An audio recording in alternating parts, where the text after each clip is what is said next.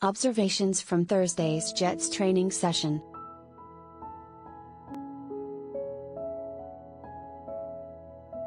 Pressure points.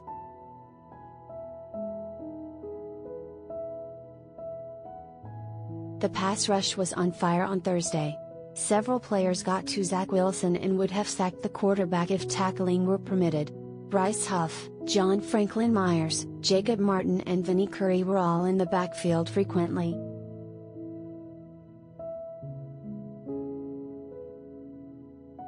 John Franklin Myers.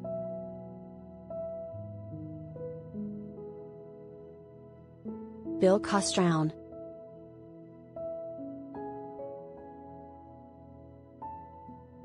Lack of protection.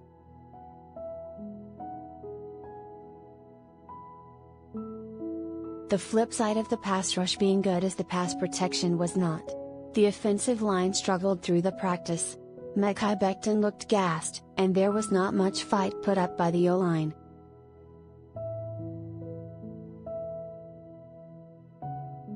Caught my eye.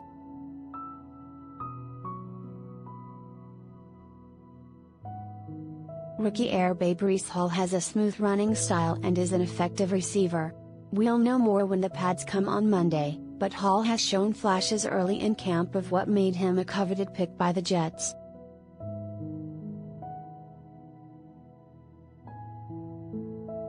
Medical report.